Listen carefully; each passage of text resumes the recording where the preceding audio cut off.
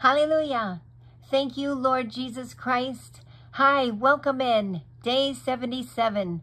Deborah judges Israel. Judges 4, verses 1 to 7. One of Israel's judges was Deborah. She was the only woman ever to judge Israel. People would come to see her in the hills of Ephraim. Deborah sat under a palm tree giving advice and solving problems. Like the other judges, Deborah had God's Spirit with her. This is why people followed her advice.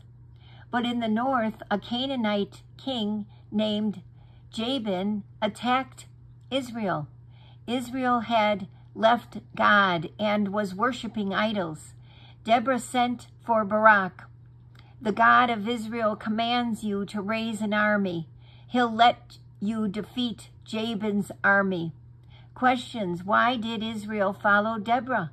Why did she send for Barak?